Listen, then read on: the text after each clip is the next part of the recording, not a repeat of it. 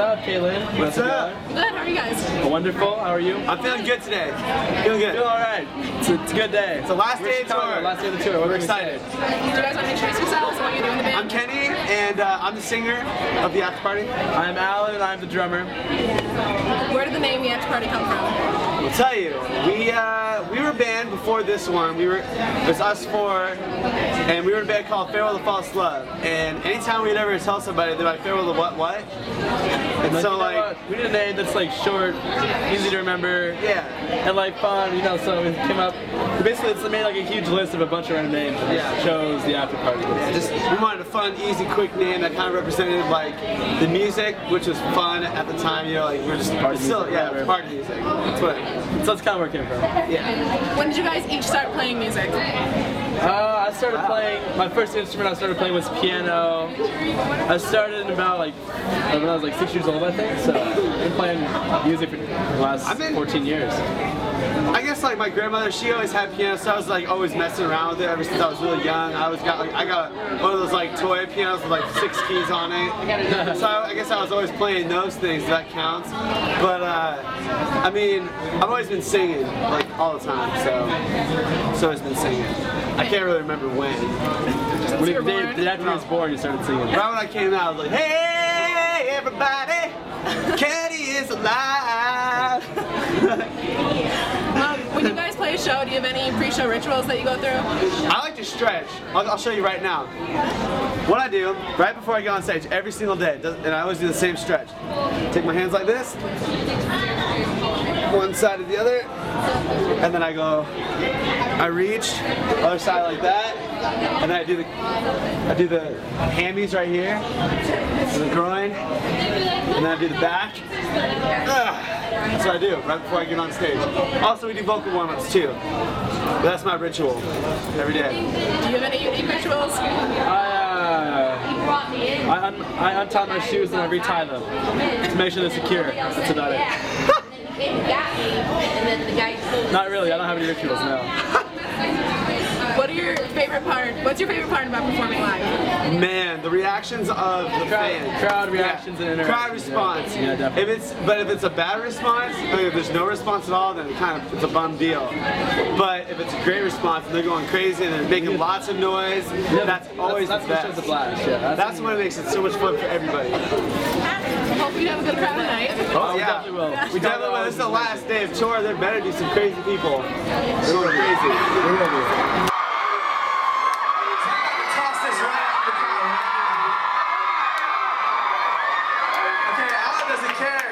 I want the loudest scream right now.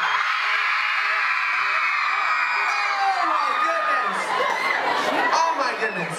Okay, so after this tour with All-Star Weekend, what made you guys decide that you wanted to do a house party tour as your next tour? Actually, here's the deal. ... We just announced yesterday, or 2 days ago. When did we announce it? 2 days ago. 2 days ago. We'll be going on tour with Secondhand Serenade in Boyce Avenue starting March 1st. Oh, that's exciting. March 1st to March 3 20th. days after today. We'll be on the road again. We'll be on the road starting in Fort Lauderdale, Florida. Going all the way up around. And we're not heading the south at all. It's just going to go up the East Coast, through the Midwest, out to California, and then last day is in Anaheim, March 20th. Yeah. It's exciting. It is very exciting. We're really pumped for that show, that tour. Okay, if you guys had the chance to make your ideal tour, who would be on it? One Direction, the Jonas Brothers, and the Jonas Brothers, and Michael Jackson. It'd be Michael Jackson, One Direction, the Jonas Brothers, and us, and Elvis, and us. That's it. Okay, so one of our fans wanted to know, what were you guys thinking when you crashed Little Miss? Like, what was going through your head? I was thinking, holy crap, we're gonna die. First of all, Alan was asleep, so he wasn't really thinking. I woke up just screaming. I was like, oh my gosh, what's happening? I had no idea. Like, I seriously thought we were dead. I don't know. I was freaking out. How exactly did it happen? Okay, well, Andy and I were driving. It was late night. Before that, it was Brandon driving. Andy was doing some money stuff. But Brandon got flustered because he missed 2 turns. He was flustered. He was flustered. He was like, ah! I will give $5 to whoever wants to drive. So Andy said, well, I'll take that. I had my headphones on listening to Mariah Carey at the time, so I couldn't really hear that. Otherwise, I would have taken the offer because I was up anyway. So Andy had been up all night the night before. yeah, he had 2 hours of sleep the night before. So we're driving along, and it was an hour and a half left till we had to arrive. We were 6 miles away from our destination when Andy decided, during the middle of It's Gonna Be Me, in sync, we were jamming out to it in the van. And I went to go look at my computer to change the song. Next thing I know, I look up and we're both screaming because we're nailing all these like wooden posts and this metal wire. It was the scariest thing in my life. Because Andy fell asleep and like it was a turn. But we were only going 10 miles an hour. That's good. So luckily we were going slow, so no one got hurt. The van is repairable. It's getting fixed right now. So we'll be back on the road again soon. That's good. Yeah. For, Feel lucky. For all the viewers out there, this light is really bright. Just so you know. I like it though. Okay, if you could trade spots with anyone on the All the Way tour, who would you switch places with? Actually my personality and my thoughts and everything in somebody else's brain, and like I get to run through their body, or just like switch my body with them. Either or, doesn't matter. I'd switch with Dan Garrity. He's awesome. And he's a ginger. I just want to know what it's like to be a ginger for a day. I would have no soul. What's it like? I don't know. I would switch with. I would switch with Braden. Okay. Because he's the nicest guy in the world. Braden knows magic, and I've always wanted to know what it was like to have magic. That's a good one. He's a magician. Is he? He has real magic. It's real. Okay. What is the strangest talent that you guys have? To be able to shuffle on stage.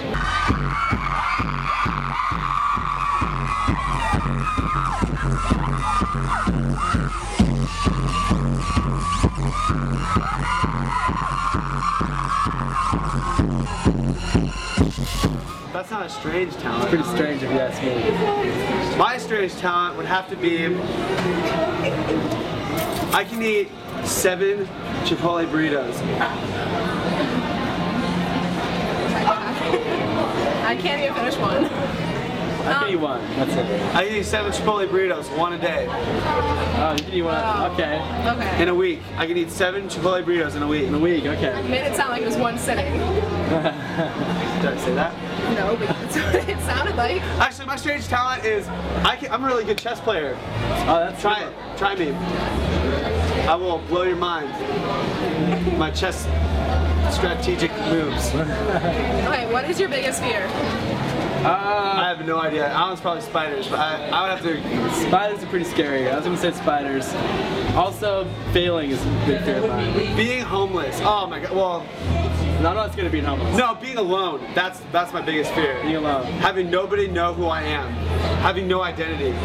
Oh man, that'd be crazy.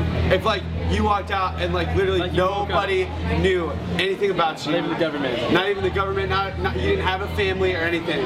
You were literally like a nobody. A nobody to everybody. Just invisible? And completely invisible. And you didn't even know who you were. Okay, yeah, that's scary. That is but scary. that one movie with what's his name in it? That one movie? You know what I'm talking about. The Majestic. Never seen it. Watch it. It's good.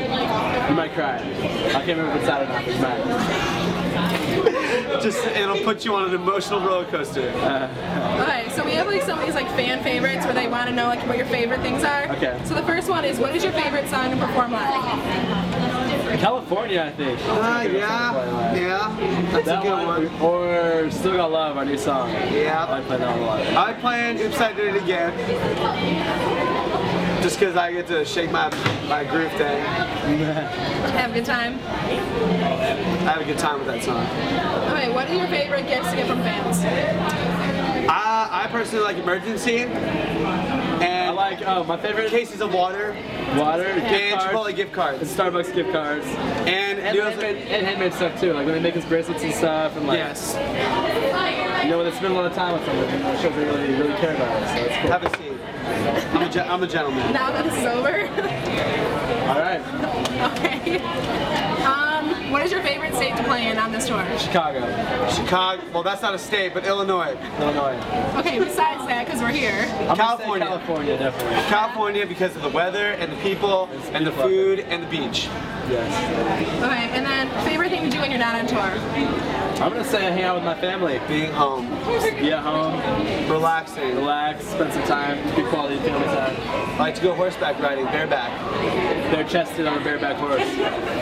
That's how we roll in Kansas. Okay, what are your plans for the rest of 2012? Well, Touring. Touring as much as possible. Touring, Planning on a new EP coming at you, maybe an EP album. probably this summer, who knows? maybe full length. Maybe a full length. That's basically. More music videos. So expect to see us more and more. See us everywhere. Okay. Maybe even a movie. Full length See us on a movie. A feature film, maybe. Maybe a featured film. Okay. Who knows? And lastly, our media website is called Behind the Music Media. So what do you think of when you hear the words behind the music from a band or artist perspective? I think of that one TV show.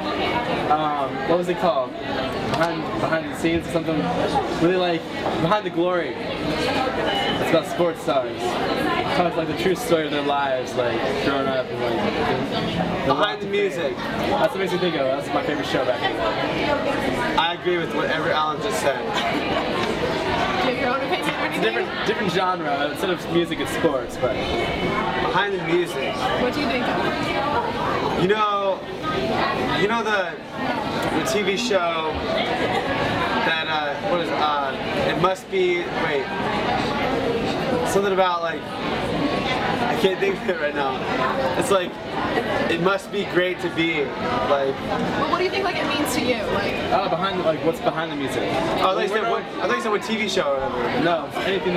Oh, behind the music. Oh, it's just like getting to know the people who play the music. Yeah, it's like That we're just normal guys. yeah that we're not like this big Not better than famous. everybody. Yeah, we're not better than everybody. We just like to play music. That's all it is. And we just hope that you like our music and you like what we do, because it's cool. Because we like to do, we love doing what we do, so we'd like to have a lot of supporters okay, support us. that's it. Thank you guys. All right, thank you. Thank you.